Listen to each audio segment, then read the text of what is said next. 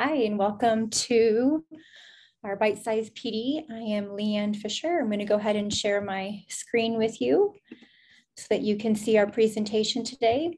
And I'll put it here in slideshow view for us. So welcome to the kindergarten oral language block review. For those of you, just something to think about while we're waiting is, why do your students enjoy the oral language block? So just something to think about and reflect on. I hit record, so we are recording, folks. Thanks for being here, or thanks for watching this at your own time. Our norms today are just to be committed, responsible, respectful, and be safe. Thanks for joining or taking the time on your own time to watch this. Again, I'm Leanne Fisher. If you have any questions, please just make sure you can reach out to me. I'm happy to help. Our norms, for those of you, you can mute it or you can unmute, whatever you want, ask a question. Pretty casual, laid back, just let me know how I can help, interject, whatever needs to be done. And if people start to join, that's okay too. That's great. Everything we do here in Canyon School District reflects that high quality academic and behavior instruction, decisions from decision making, and then team-based problem solving. Today, we're focusing on using that evidence-based piece, specifically focusing on our standards in kindergarten for ELA, math, science, and social studies. Our intention today we will review the components of the kindergarten oral language block. And how will I know that you know it is when you can recall the components of plan to review and what they look like in the oral language block. So we're just going to review what the oral language block is in kindergarten, what is planning time, what is due time, and what is review time. In the kindergarten oral language block, our biggest piece here is looking at this house, this visual that we've shared. Give yourself a thumbs up if you've seen this before. If you haven't, great. I'm glad you get to have something new today. And what we're looking at is really that foundation of the house, which is that secure base of the oral language development. And then everything else that we do builds on top of that, thinking about phonological awareness, phonemic awareness, phonics, fluency, building on top of each other, and then also having that vocabulary on the side, and then leading to that top piece of comprehension, thinking about our simple view of reading as well, with word recognition and having language comprehension equals to that reading comprehension. And before all of that is really building that language. We can't expect students to go do something if they don't have the language to be able to know what it is that you're talking about. So helping them have that receptive and expressive language. So here we have that, being able to hear it, listen, being able to talk about it, be able to read about it, and then being able to write about it, looking at that highest form of application. So right here, we're having students being able to listen and talk through intentional play. We have our social climates. We have something that can be the laissez-faire, pretty laid back, a little bit of chaos it could look like in your room. We have that directive where you have the example of the students get a black piece of paper, 2 eyeballs, a white piece of paper, and 1 orange piece of paper, and everyone's penguins look the same. And when you walk down the hallway, you have no idea whose is whose because they're all the same, whether it's the penguins, whether it's the spring tree, or a present that they're making for their family. It all looks the same in that directive environment. And what we want is that balance of supportive. And that's where that teacher is supporting the play with being intentional. And you can see here with this teacher being down at the floor with the level of the students and increasing that language through the questions that are posed and the enjoyment of being with your students. So going back to our learning intentions and success criteria, planning time. One of the big pieces of the oral language block is the students are making a plan. They plan in a small group to establish a goal and express personal intentions for work time, whether it's the students at the table or you have them getting up and walking around. But the idea is that they're making a plan verbally, or they're writing their plan in a journal. And then they're sharing that plan with the students and what they're going to do when they go to an area. The students have the 6 areas that they can plan from: block area, book area, house area, math area, writing area, and then the art area. And we try to never close these areas. It's not a thing that when students aren't making good choices in these areas that we say, we're going to close the block area because it's too noisy. So something to be mindful of, that these are opportunities to teach versus just taking away. So truly try hard to have these areas opened and then mixing them up with different things that you can embed to make it fresh for students to want to go to that area. When I talked about when they're making that plan, it can be verbal in the beginning, but we really want to get to that place of our standards where students are doing their writing, and that you're not just telling you what their plan is, but they're showing you what their plan is. And here's some of what our incredible teachers have done so far with their planning journals, allowing for students to just mark off where they're going, and then being able to add that into that sentence form, as well as where will I go, picking where they're going, and then writing it down to where they're actually just getting a plain piece of paper, using a sentence frame, and being able to write some of those high frequency words, looking for that opportunity to also assess the spaces in between their sentence, some capitalization, some punctuation at the end.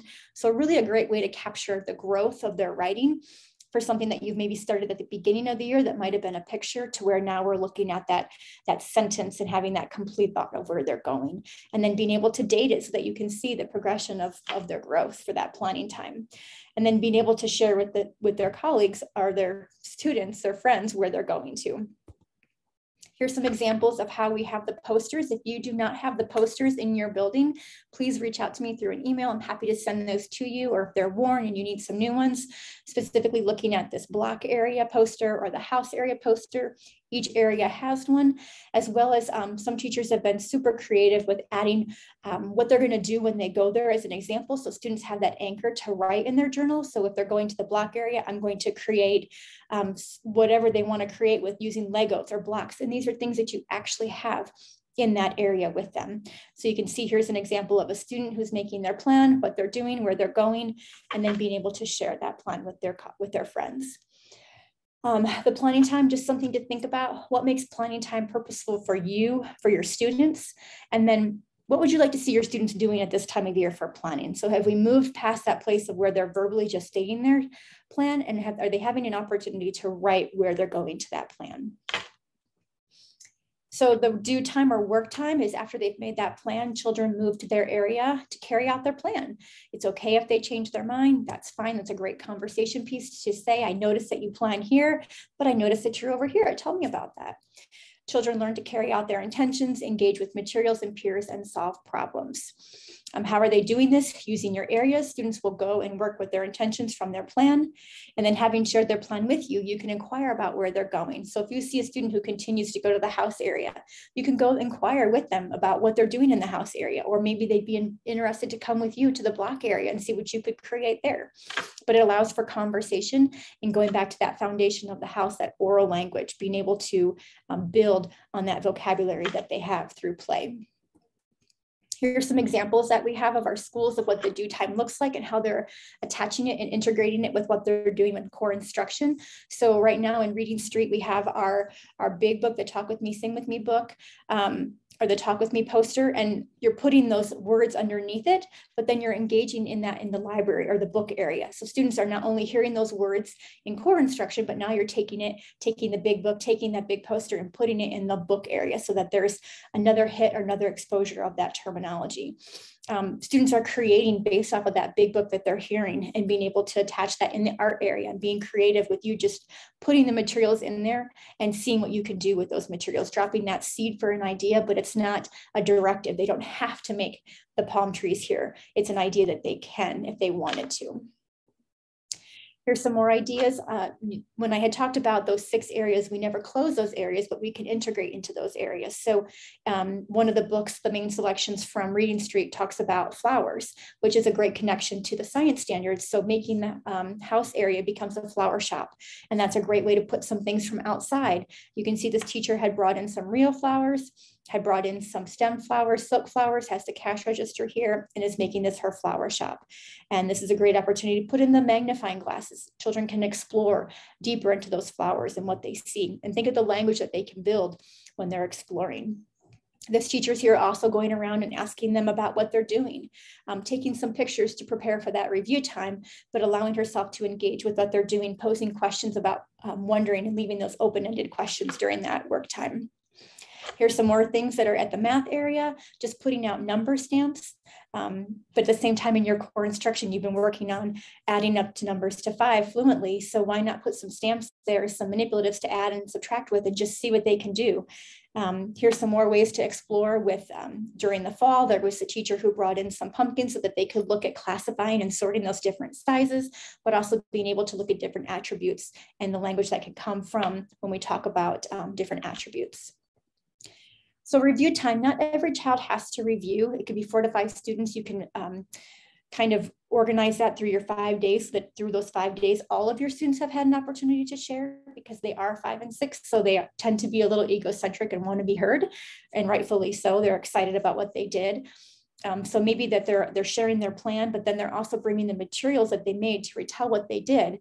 And then allow them a scaffold. Children don't have a problem with talking. It's when we want that to be organized talk that it can be a little bit of a struggle. So give them a sentence stem, give them the microphone, and then they don't steer off and just talking in excitement with the microphone, but you've given them a structure with today at blank, I blank. And then they maybe have what they did at the art area and what they created. Allow them to share with a partner, so that once those maybe 4 to 5 have come up and shared, then you have an opportunity for now, turn to your partner and I want you to use a sentence stem and tell them what you did during the oral language block. Partner 1, raise your hand. Partner 2, raise your hand. Partner 1, you go first.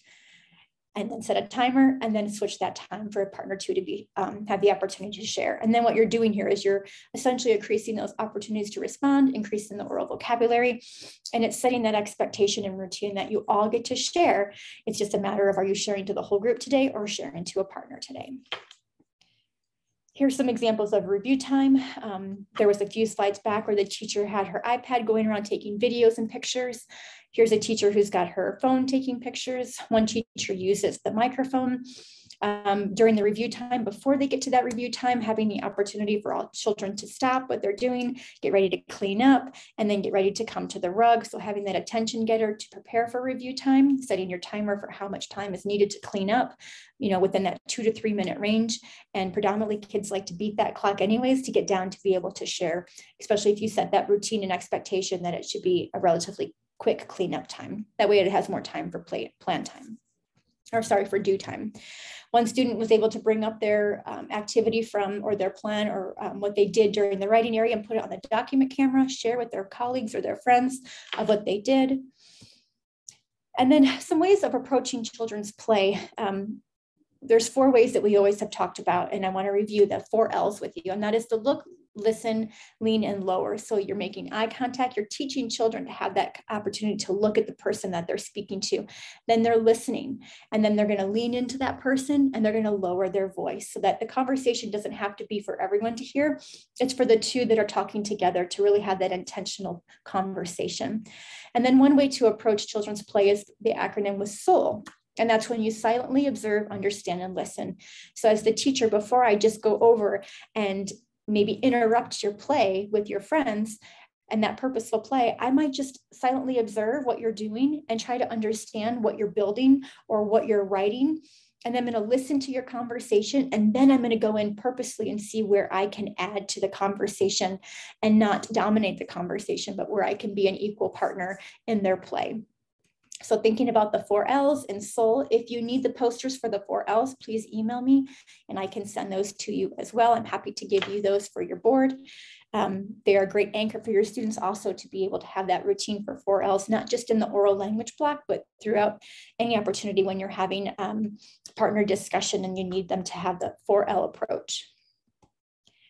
If you need this poster, this is the observe and comment poster. This is for adult to child interaction. This is actually meant for you as the teacher, not necessarily the students. So this poster would be your anchor of when you're down doing the do with the students.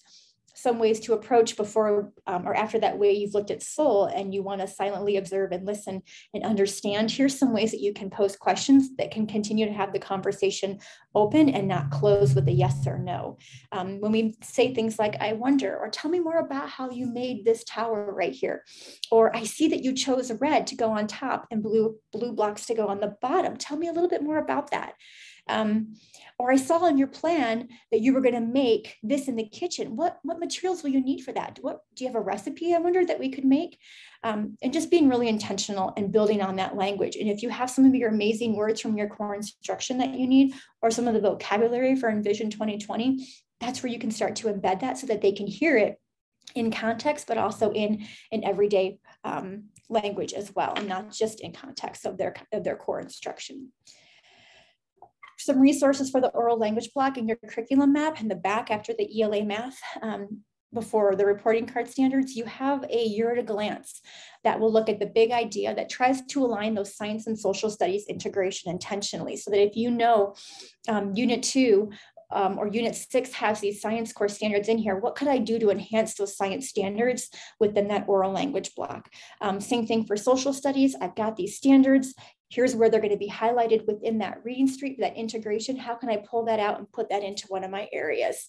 I'm happy to give some ideas for those to support those two standards and integrating those two standards in the oral language block. That is the oral language block review. I hope that you are feeling set up for success with that plan to review, ensuring that students get all of those components and really staying to the fidelity of those three pieces for students, and making sure that we're using that language, that it's not play, it's purposeful play. And that when we have it on our schedule, we tell students that we're going to the oral language block today, and that it's not playtime, it's not anything other than what it's meant to be, so that students understand that there is intention to that, and that you're being intentional with what you're putting in those areas for our students to give them the best access to that language so that they're set up for success. So again, I'm Leanne. If you have any questions, please make sure that you reach out to me. I'm happy to help. Thanks so much.